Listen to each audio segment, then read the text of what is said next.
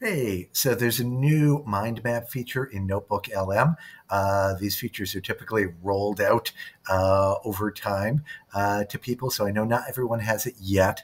So you might be interested in what it looks like or just curious about mind maps in general.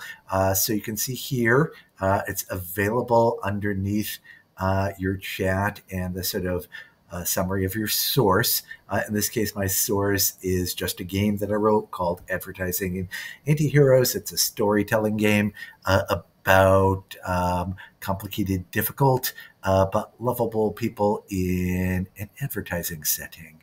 So I'll just go over here to the right and click on the mind map.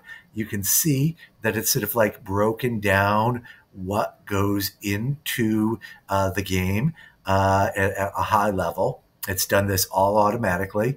You can see that if I go in, oh, the game history settings, the 1920s, the 60s, sort of cyberpunk, dystopian, futuristic setting.